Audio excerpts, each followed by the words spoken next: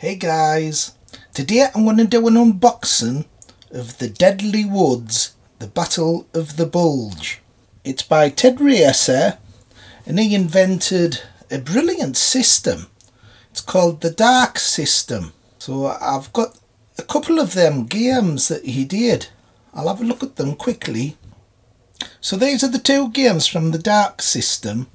The Dark Valley, the East Front Campaign, 1941 to 1945, and then after that the Dark Sands, the War in North Africa, 1940 to 1942.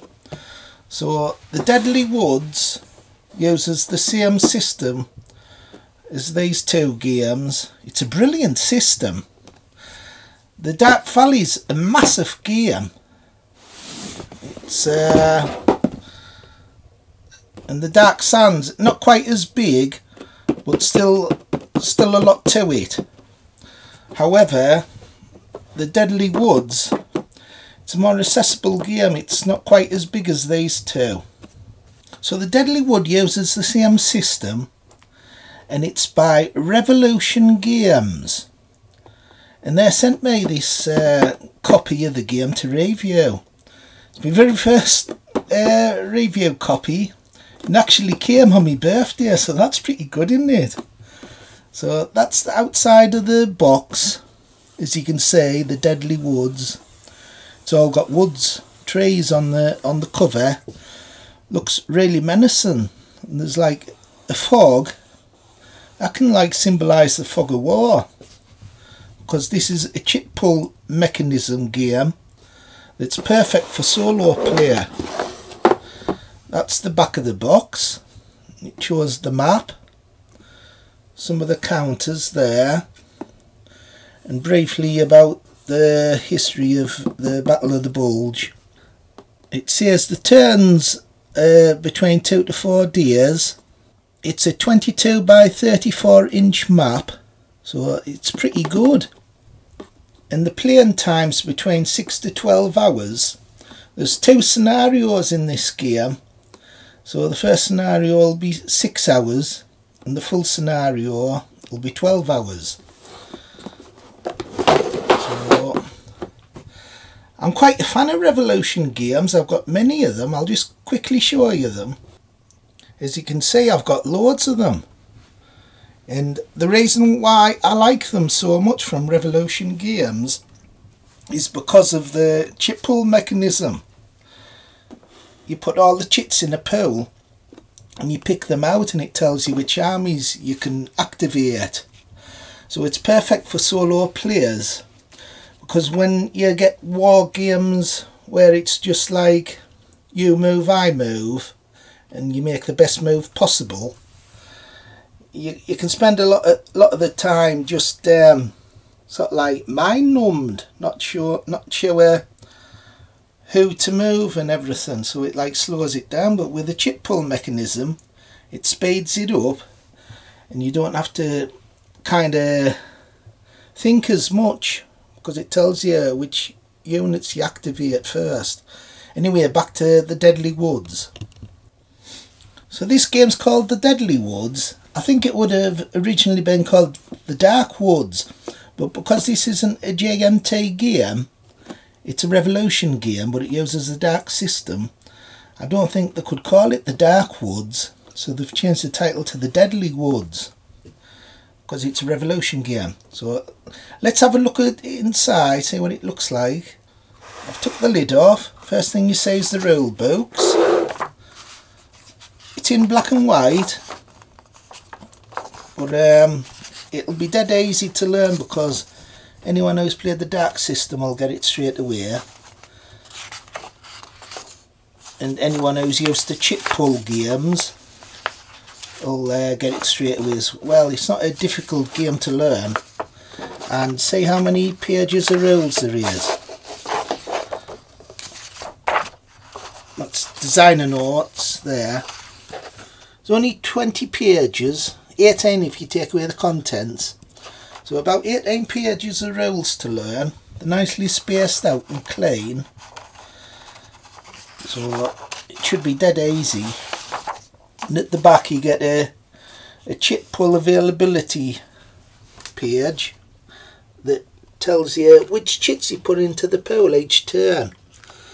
So you get a cup, and when a different turn you put these chits in. So that's clever. That tells you exactly what you put in so you don't make any mistakes. Next we get the counters. These look really impressive.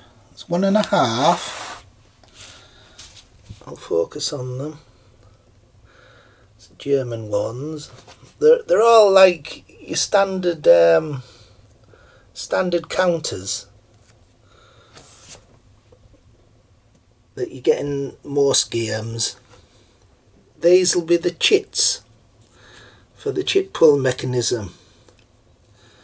So you put all them in for the Germans, and you put the other ones in for the Allies. There.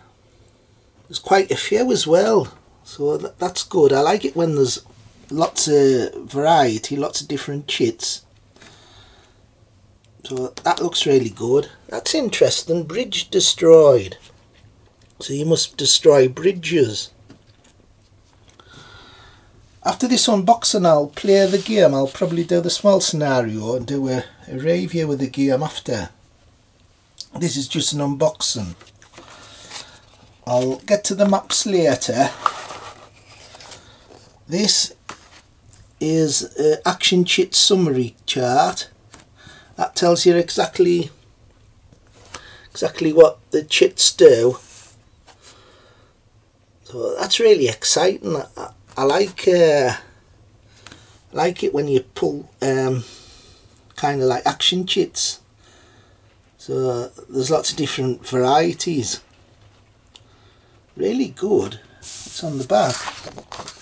Oh, this is a combat result chart.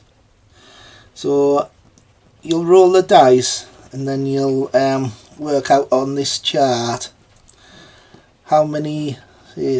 It's like 1 to 1, 2 to 1, 3 to 1. Pretty standard. So you roll the dice, you work out how many armies are bigger than the other, and this tells you the result of the dice. There's some that the defender has to retreat 2 hexes, etc., or defender eliminated. So that's cool. This is a terrain chart because of movement. With this game there'll probably be lots of woods because it's called the Deadly Woods. So probably terrain has a lot to do with this game. What else is there? This will be a second identical one, I think. Yeah. So you get 2 of them. Then what's this? This is like a player aid. So that's just like a quick reference. So it tells you what's on the army's setup number, attack, defense, strength, movement allowance. So pretty straightforward. Excellent. And then this lovely map. This is really interesting. You get a setup map that's well, it's telling you how you set the armies up when they come into play. So it's got like numbers and where you'll put the army, just for an easy reference. So that'll be useful. Glad they did that.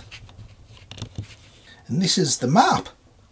It's quite a big map as well. It's 22 by 34, and there's 2 scenarios, a 6-hour scenario and a 12-hour scenario.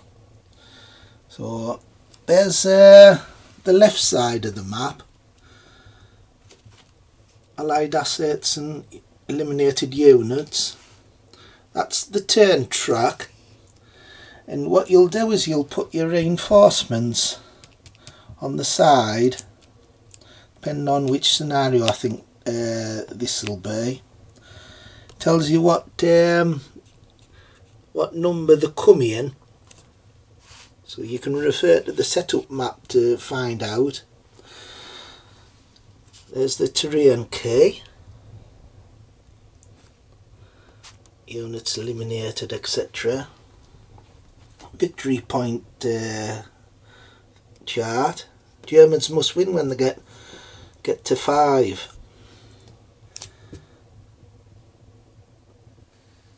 So this is the map.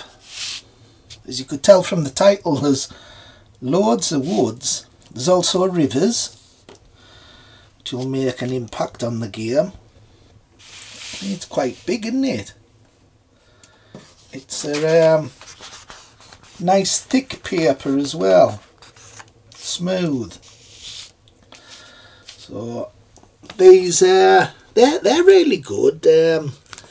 How they've coloured the victory point hexes that you'll have to control. Really impressive. I like it. Should be a brilliant game, this. I'll just check to see if the counters pop out easy. Yeah, no problem. See? That came out no bother. So that's your counters. Nice close up. What's it look like on the map? Yep, it's perfect size. So this is going to be really good. You might need to clip them, I don't know. I don't clip my counters.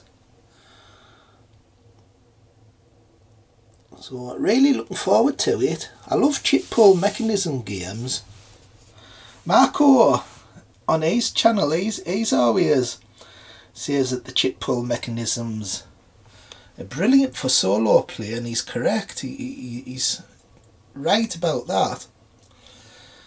I never used to be into war games at first because I thought, well, as being a solo player, they wouldn't work, but they do. I was watching the Player's Aid. That's another brilliant board game channel, and they mentioned about the chit pull mechanism, and it's really good. It's Revolution Games.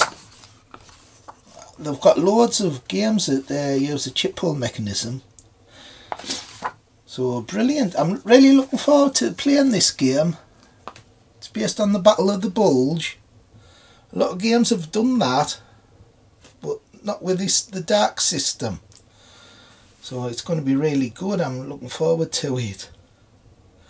Anyway, hope you enjoyed this unboxing. As I say, this game was given to us, so really good for Revolution Games doing that. And I'll do a review of this game after I've played the first scenario. Okay everyone, thanks for watching. Subscribe if you want to see more. Bye.